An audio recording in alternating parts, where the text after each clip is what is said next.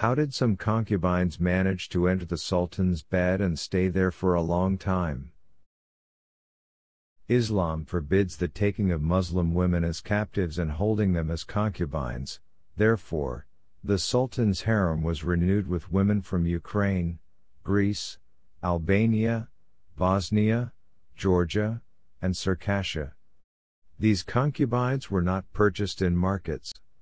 The most beautiful concubines were gifted to the Sultan by the Crimean kings and prominent Ottoman figures who sought to gain his favor.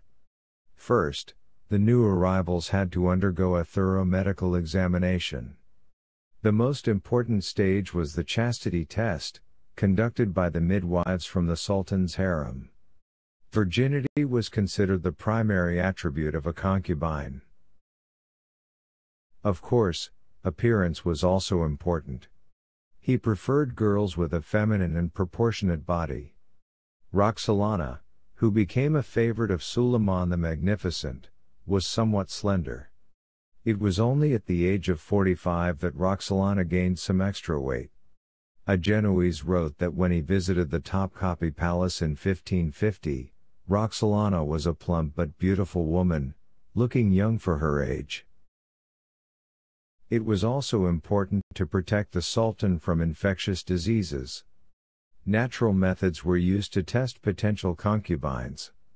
At night, the concubines were monitored to detect mental health issues. Snoring and talking in one's sleep were considered signs of mental illness. From time to time, the Sultan would organize a party in the harem. The concubines were carefully chosen by the valid Sultan, who was in charge of the harem.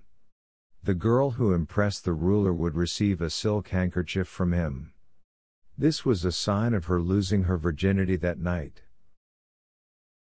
The lucky girl was first taken to the bathhouse. Incense was used to soften her skin and hair.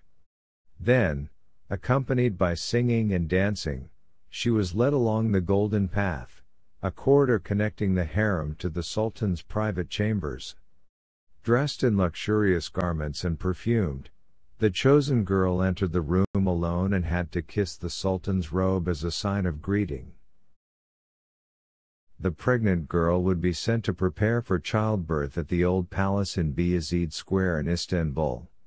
She was given a salary and assigned maidservants. If she gave birth to a son, she would no longer have the right to be intimate with the Sultan but would instead raise his heir. If she gave birth to a daughter, she could once again share the Sultan's bed. But Hürrem-Roxelana changed these rules. Since 1521, she gave birth to a son named Mehmed, a daughter named Myrima, and 4 other children. Throughout this time, the Ukrainian woman did not leave the Sultan's chamber. They were married only in 1530. From then on, every concubine had the opportunity to obtain the title of Sultana, which was awarded in the 16th century to the Sultan's wives, daughters, and sisters. If a concubine did not have an intimate relationship with the Sultan, she would be freed from slavery after 8 years and married off. It was considered an honor for government officials to marry an educated and virtuous foreign woman who had been raised in the Sultan's palace. Many future sultans were raised in confinement within the palace, always living in fear of being killed and often suffering from psychological trauma. According to some unconfirmed accounts, Mehmed III and his son Ahmed I beat their concubines to death. One of the girls refused to allow the Sultan to go on a campaign, while another killed the Sultan's favorite concubine out of jealousy.